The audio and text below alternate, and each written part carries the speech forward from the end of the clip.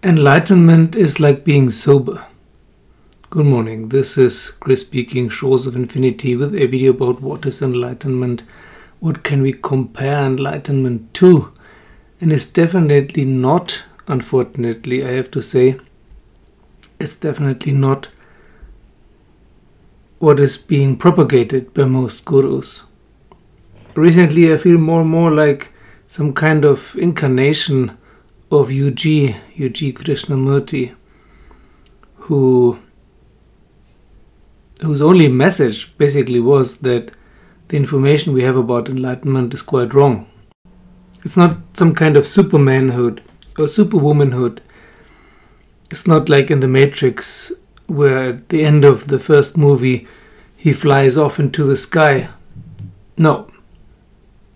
You will not become Superman or Iron Man or Superwoman, Hulk or whatever superhero. Of course there are some cities, but they are not about power.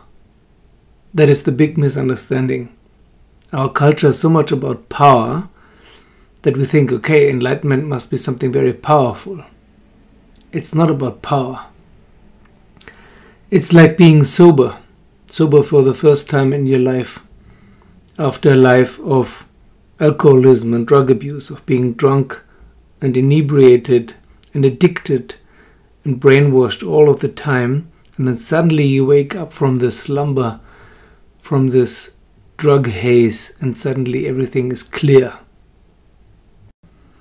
It's the end of confusion, the end of delusion, the end of illusion.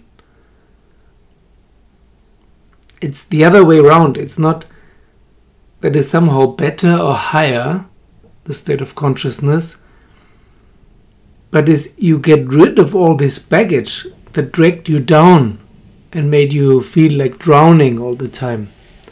This desperation is suddenly gone because all these weights are gone.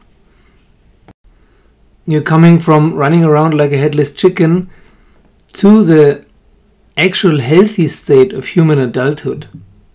I like this term of Jed McKenna, human adulthood.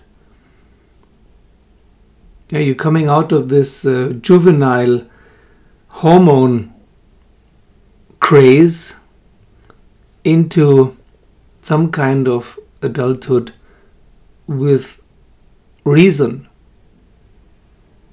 Not reason like logic, but actually